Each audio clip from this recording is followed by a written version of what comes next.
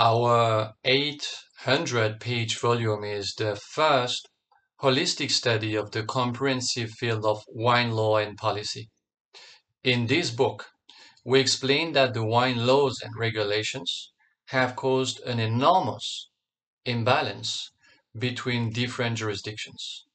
The consequences are either over-regulation, which stifles innovation, or under-regulation, which leaves many wine consumers clueless about what they are drinking. This book brings together legal scholarship about trade law, intellectual property rights, and health law and policy, which are all relevant for the future of the wine industry.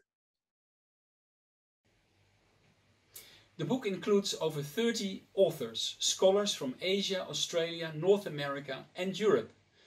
It is aimed at scholars and students of law and vitiviniculture, lawyers, diplomats and government officials, and those fascinated by the wine industry.